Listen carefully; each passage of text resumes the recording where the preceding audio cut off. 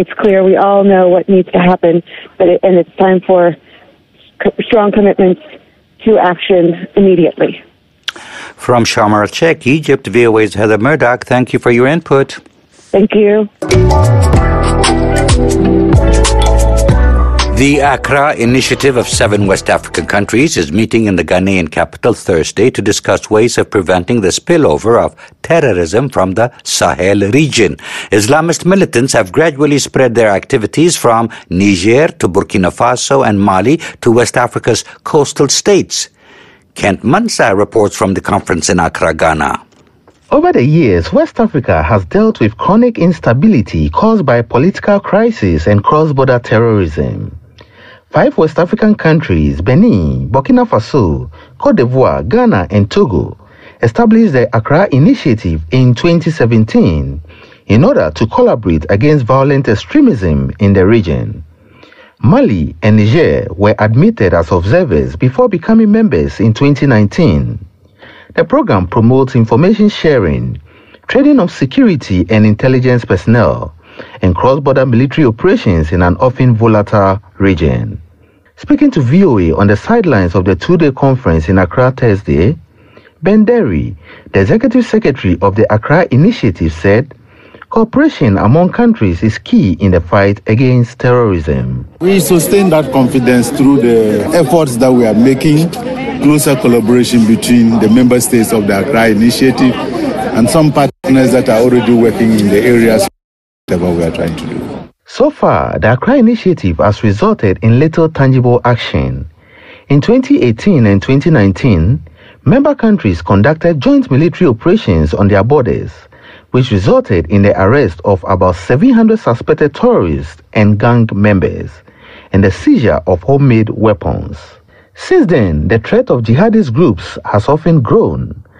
Ghana's Minister of State Security, Albert Kandapa, said between July 1st and September 30th of this year alone, there were 264 recorded terrorist attacks in West Africa, resulting in 745 deaths.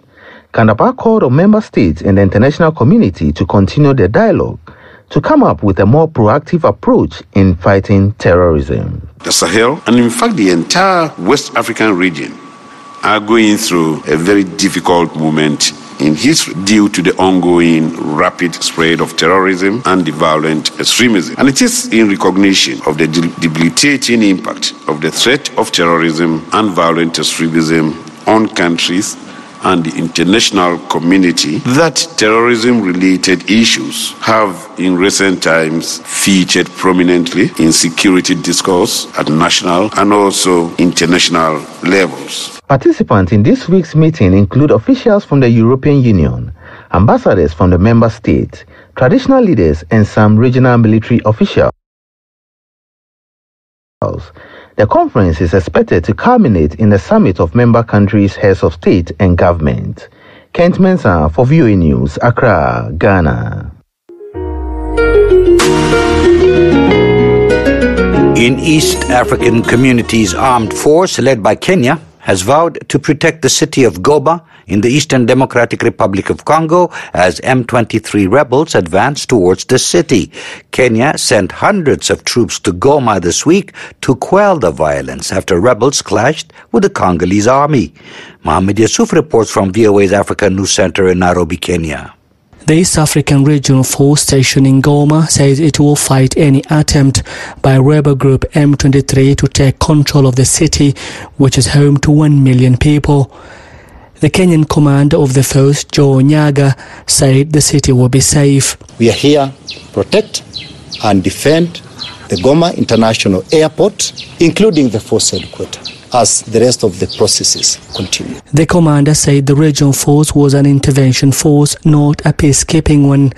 M23 fighters are reported to have advanced to within 20 kilometers to Goma, the capital of North Kivu province. After the Congolese army abandoned their defensive positions, East African countries agreed in April to send troops to the DRC to help stabilize the country's eastern region, which has seen decades of conflict sparked by the presence of foreign rebel groups and fighting among local groups over control of the area's mines, which produce gold, diamonds, tin and other valuable resources. Blaise Kerege, an independent political and security researcher in eastern Congo, says M23 is mainly concerned about fighting foreign rebels who are terrorizing the local population. They won't come to Goma, he says. They are fighting in the parks and with the Rwandan rebel group FDLR and other militias used by the FDLR. He says they are there to protect their people and properties against those rebels. For now, they are not interested in coming to Goma. There is an ethnic component to the fighting in North Kivu. M23 is made up of Tutsis and has accused the Congo government of failing to protect their families against other rebel groups in the region led by Hutus. Great Lakes region security expert Dismas Nkunda says using force to manage the DRC conflict will create more instability. I'm hoping that... He says, I am hoping it does not boil down into a fierce confrontation between M23 and the East African peacekeeping force. He says that will derail the entire process of peace in Congo, because if there is a confrontation between two formal armies, then I fear the ending of the conflict may not be quick as we would have thought. Experts say M23 is one of the country's most heavily armed groups and remains a real threat to the region's stability. The Kinshasa government believes Rwanda to be behind the resurgence of the rebel group in the east of the country, an accusation denied by Kigali. The regional force is also tasked with disarming rebel groups in the country, a move Nkunda sees as impractical, if not impossible. There are about 130. He says there are about 133 rebel groups in DRC. Some of them are allied to the government. Others are allied to individual companies that are exploiting the Democratic Republic of Congo minerals and other natural wealth, and others belong to various countries. He says the ADF, the Allied Democratic Forces, which is Ugandan, is present and it runs a vast territory. So Nkunda says for a force of 900 soldiers that Kenya has sent in the DRC, which has 9 borders and stretches to the Atlantic Ocean, with various rebel groups operating in the country, it is not possible they will be able to disarm those rebel groups. This week, former Kenyan President Uhuru Kenyatta visited the eastern DRC. He called for increased humanitarian aid and warring parties to engage in peace talks to find a solution to the conflict that has killed hundreds of thousands and displaced millions. Mohammed Yusuf for VOA News, Nairobi.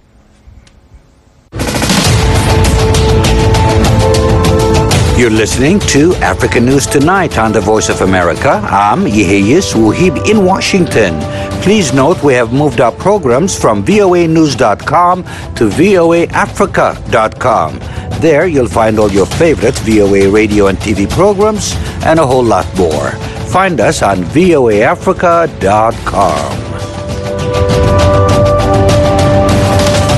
Health officials in Malawi are struggling to contain one of the worst cholera outbreaks in years. The outbreak has spread nationwide, killing more than 250 people and infecting more than 8,000. In response, authorities and aid groups have stepped up cholera vaccination and hygiene campaigns, as Lamek Masina reports from Blantyre, Malawi. Malawi and its authorities are struggling to curb a cholera outbreak that has spread to nearly all the country's 28 districts. Dora Mafurirwa is in charge of the Limbe Clinic in Blantyre. The cholera situation as of currently, we are receiving a lot of cases every day. Yeah. So the numbers have spiked. At the moment, we're getting about maybe 4 or 3 patients per day. The situation is more critical in areas where residents use water from untreated sources like rivers, where bacteria can spread the diarrheal illness. Elida Pili is a resident of Blantyre's Chigumula Township.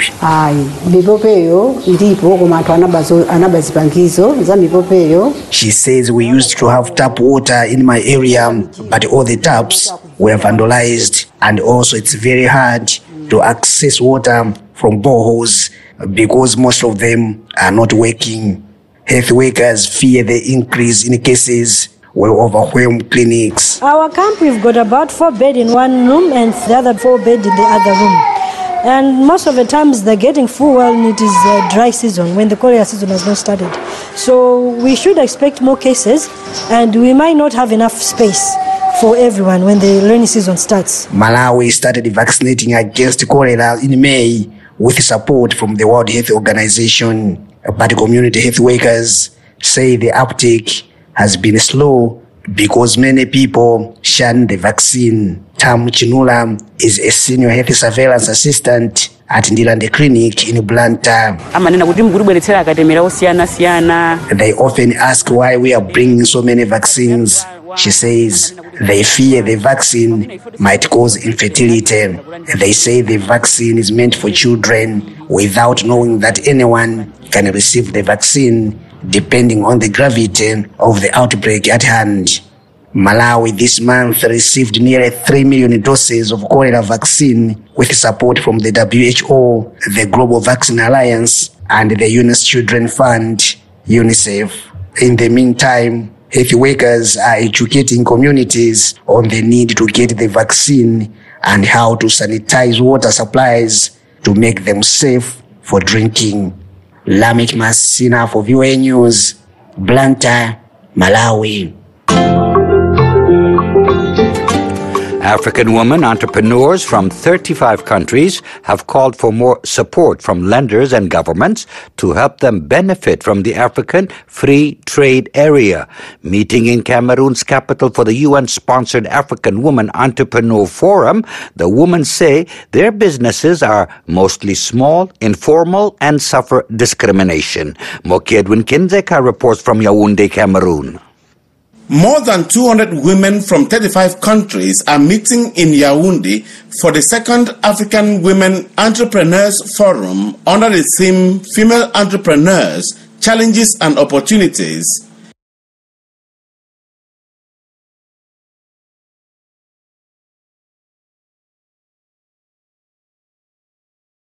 Billion people would boost women-run businesses and reduce poverty.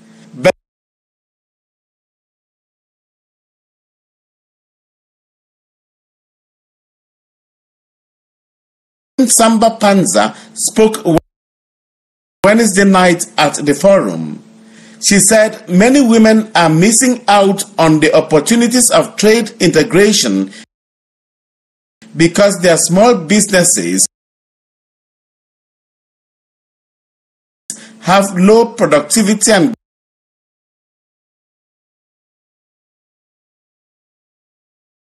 get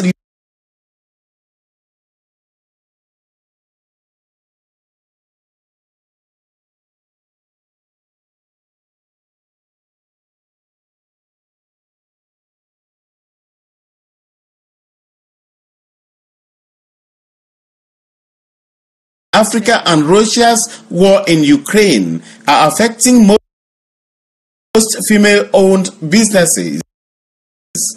Panza added that many female businesses in the CAR, Cameroon, Chad, Mali, Niger and Nigeria have been forced to close because of armed conflicts.